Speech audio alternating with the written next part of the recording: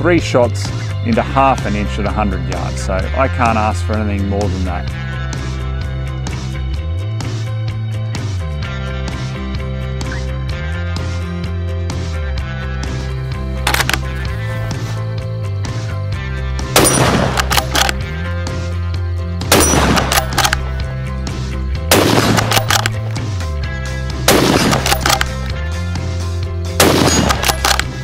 Hey guys, and welcome to Ozzie Reviews. Today I'm checking out the Ruger American Ranch in 5.56 NATO.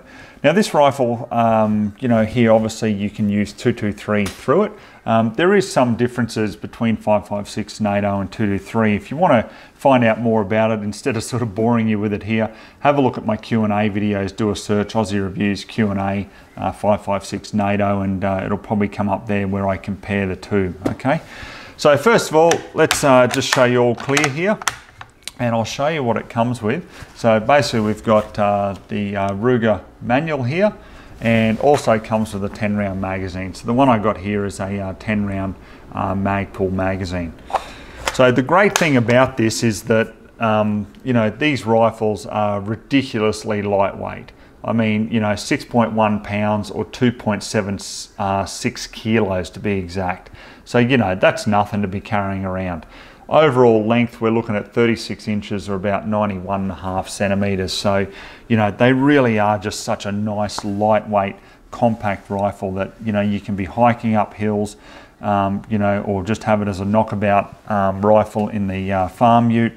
It's just going to take the knocks, be nice and lightweight, and just not really get in the way because it is so compact.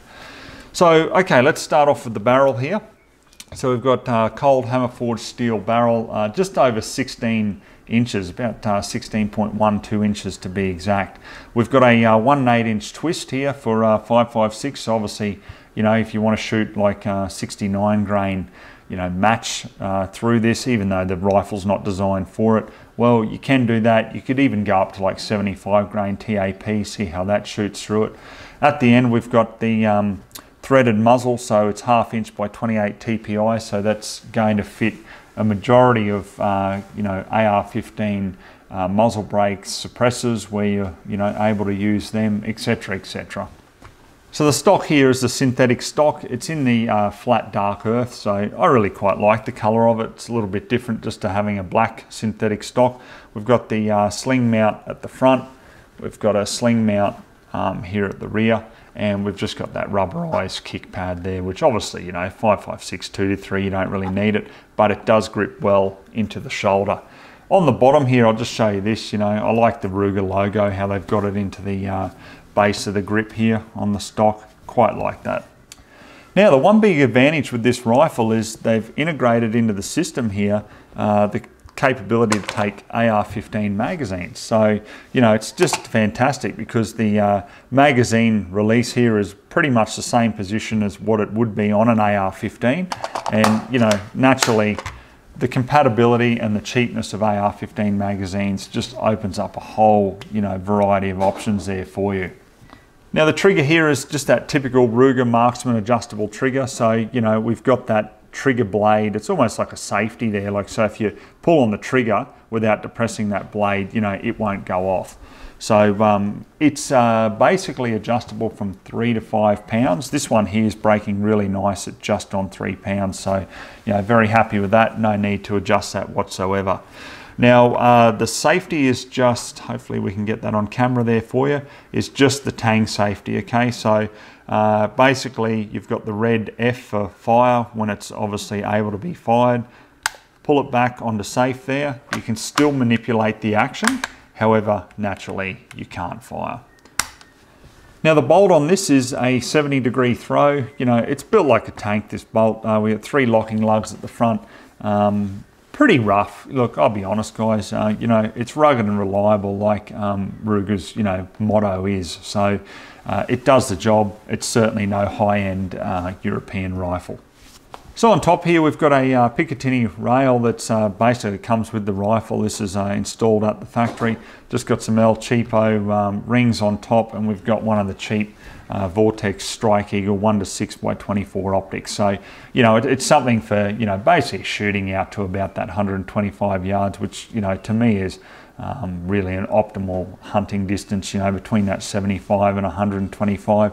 6-power scope will do that perfectly, and you know, it keeps everything really lightweight here. So obviously the rifle being Ruger, made in the USA.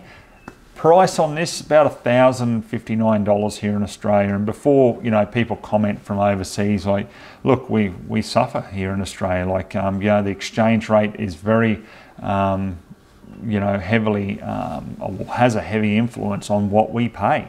So yeah, unfortunately, that's the price, $1,059. So it's gone up significantly from where it was when we were on parity with the US dollar. But anyhow, it's still very much a budget rifle. So will it perform? Let's get out on the farm now and see how it goes. Okay guys, let's run you through the ammo we're going to use today. So we're going to start off with the Federal Premium loaded with the 52 grain spear projectiles. Then we'll go to the OSA loaded with the 55 grain Sierra Game King. Now, if you guys remember when I did the original Ruger American, just the standard in 223 review, it shot very well with these. So I'm going to be interested to see how it shoots out of the ranch model. Then we've got the Hornady 55 grain Vmax. Then we'll move up to the Federal Premium loaded with the 62 grain trophy bonded tip. And then just for a bit of fun, I thought, let's just try the 69 grain match there from Lapua, because obviously we've got the 1 in 8 inch twist, you know, with the rifle, and just see how that goes out there at 100 yards. So just 3-shot groups, guys, at 100. Let's see which performs the best.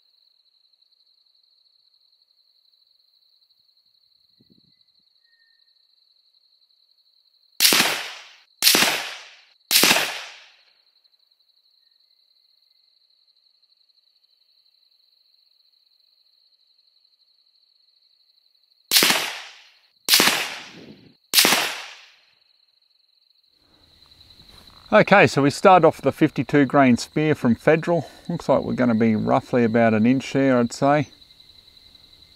Yeah, probably just on 1.1 inches for 3 shots. Then we come down to the 55 grain Sierra Game King from OSA. A little bit tighter on that. We're going to be in at an inch. We've got the 55 grain Hornady Vmax. Now that's certainly tightened right up there. We've got 3 shots into half an inch at 100 yards. So I can't ask for anything more than that. Then we go up to the Federal Premium with the 62 grain bonded tip. Bit of spread there. It's blown out to 1.3 inches. Then just for a bit of fun, as I say, we've got the 69 grain Lapua match. I mean, you wouldn't expect really anything less from that.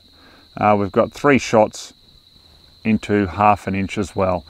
So honestly, I think, you know, if you, I don't know, for some reason wanted to shoot, you know, targets with this rifle, well, obviously the 69 grain match there is really good. But just for general shooting, look, I'm going to zero it here for the 55 grain Hornady Vmax. So being a typical AR mag, you know, you can just load, push straight down through the top there without having to, you know, slide them along. So it's just so easy. It's a great concept really by Ruger, just to take these standard AR15 mags.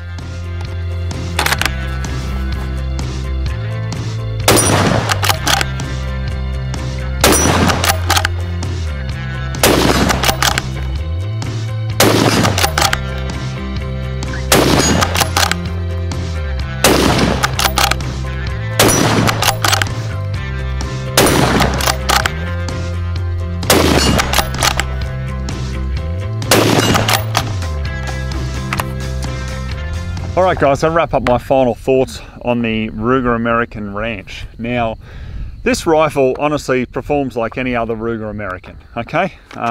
Let's talk about a few things here. The bolt, the action. Yeah, it's rough, like as in rugged, reliable, you know, like Ruger say with their motto. It's certainly no Anschutz or a Seiko rifle, but you're not paying that premium price either. It just works, trust me. Like, you know, to be able to put 3 rounds into 1/2 inch at 100 there, out of a budget rifle that you're just going to have, you know, slung over your shoulder, hiking up hills, or a knockabout rifle on the farm. Honestly, like I said, what more could you ask for? They just simply work. I've had no issues with any of mine. You know, I've had them in rimfire, I've had them in centerfire, as you know, and you know, they all just seem to work. One thing I really like about this model, now they've integrated the AR15 magazine into the system here, is once you fire that last round, you can't push the bolt forward. So that's great, like, because when I was shooting at those targets, like, yeah, like not all the time you're counting your shots. So, you know, you go, oh geez, okay, mag empty. The mag release here is right where the AR15 mag release is, so great muscle memory. Straight off for the mag, on with a fresh one, and then you'll be able to move that bolt forward and get back in the hunt there. So, you know, I really do like that system that they've come up with. As for dislikes, I really have none, guys, because what is there not to like about it? It's that compact. Look at it. I mean, just look at this. And lightweight, you know, you can just carry it around all day. You're not going to be weighed down. And then when you need to, you know, take some shots there, you've got decent accuracy there at 100 yards. So I don't know what more you could want. All right, guys, we'll leave it at that. Hope you enjoyed watching the review. So till next time, we'll catch you then.